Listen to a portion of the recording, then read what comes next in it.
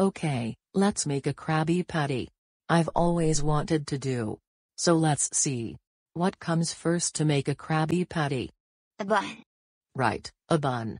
Always start with a bun to make a Krabby Patty, or a plain old burger. Okay, so we got our bun to make our patty. So, what else did SpongeBob say comes next to make the Krabby Patty? A patty. A patty, right. A Krabby Patty and a burger is not the same without a patty. One patty, coming up. Excellent. Pretty good job for our first time making a Krabby Patty. Okay, now on to the next step. So what else did SpongeBob say we had to add next to the patty? Ketchup. Ketchup, right.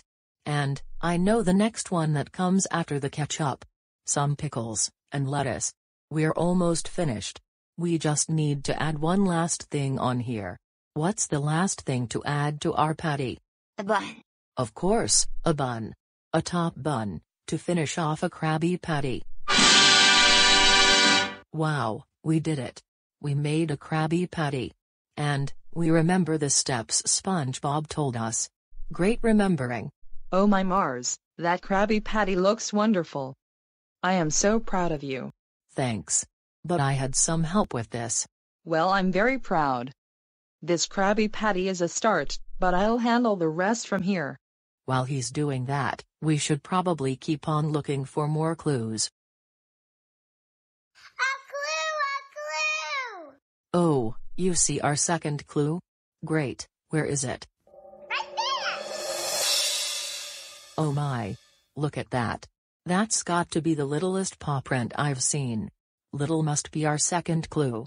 And we need to put this little clue in our handy dandy notebook, right.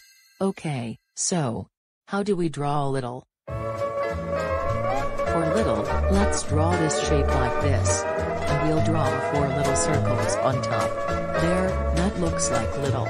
So, who could be the mystery guest, with the color green? And little. Probably. But let's find our last clue, just to be sure. Come on,